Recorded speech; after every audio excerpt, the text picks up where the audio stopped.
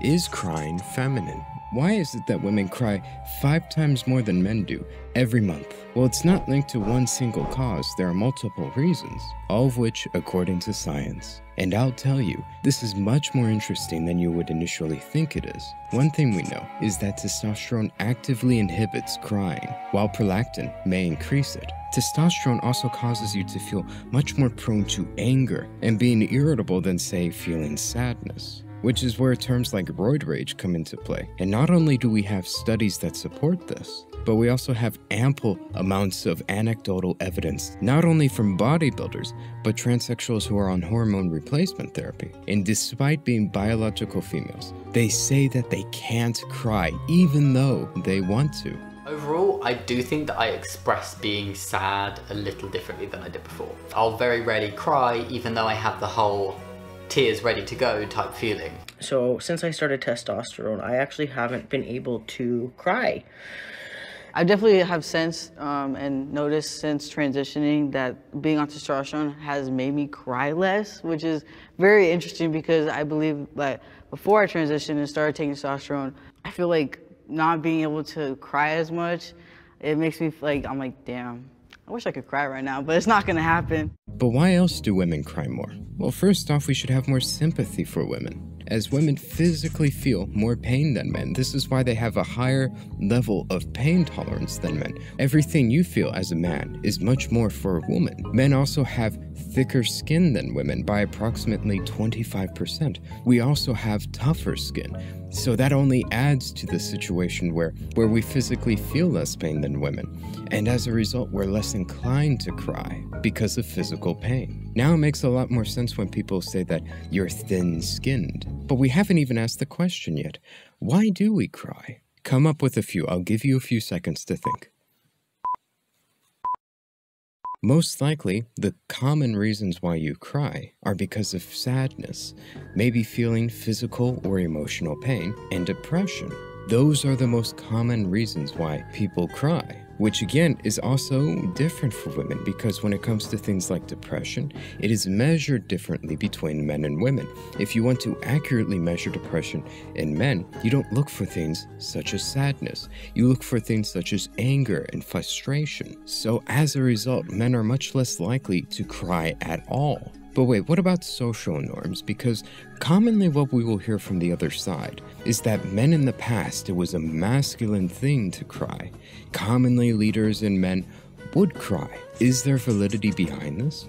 When you look into what they say about men crying being masculine or associated with men, they aren't talking about you're simply feeling sad or you have a tummy ache or something hurts and you cry. That's not what they're talking about. That's not what historically happened. But what would happen was maybe your loved ones died. You were a leader or a captain and your brother in arms died in the battlefield alongside with you. You would cry about that. And also, of course, they would cry because of extreme pain like limb amputation. I mean, any of those 3 reasons we listed, which were the common reasons why they would cry, nobody would call you a pussy for. Now let me ask you, what man in 2024 would look at you, see your leg being cut off and you're starting to cry and weep out of pain and say, look at you, you're such a bitch? Nobody would say that. Absolutely nobody in their right mind, not even the self-proclaimed ultra hyper masculine alpha males would do such a thing. Nobody in real life would hold you to such a standard. Of course it's okay to cry with that. Nobody's going to see you at your funeral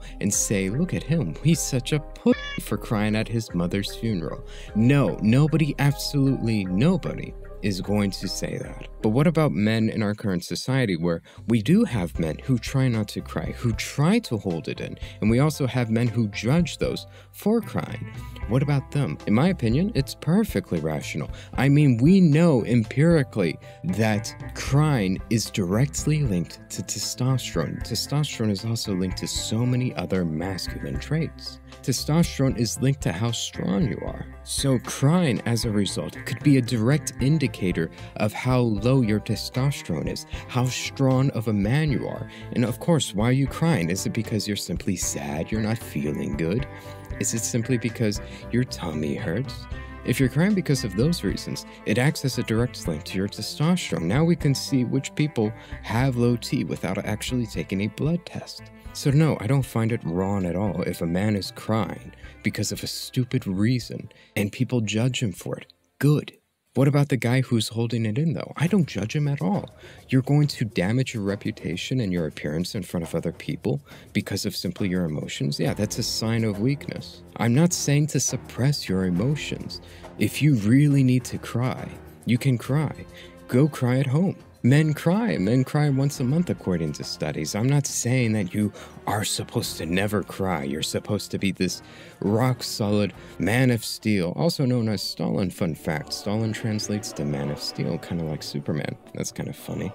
Now, nobody's telling you to be a Stalin. Just don't cry for stupid reasons in public, in front of your group, if you care about how they see you at all, if they take you seriously whatsoever. And finally, don't believe what these people are saying where they try and gaslight you into thinking that your natural inclinations and instincts to judging people when it comes to their character and to their strength is simply a societal norm. It's not objective or real or reliable whatsoever. No, it is. Trust your instincts. And if you're a man who's repulsed by other men who cry so freely over the smallest things, and you judge them for it, good for you. Don't let anyone tell you you are wrong for it. Follow your instincts. Now, that isn't the extremely sophisticated answer to these things. It's much more simple, but that's how reality is sometimes. It doesn't always need to be very complicated. Is crying feminine? Is crying weak? Yes, it's a direct indicator of your testosterone and how masculine you are, according to science. And that is all. That's the end of the video, and I hope you enjoyed it. This is a fun, quickie one. It might have not been as high quality, but I'm trying to poop out videos much faster, and I hope you enjoyed this one. And if you did enjoy this one, I guarantee you will enjoy what other videos I have. So be sure to check them out. Anyways, take care.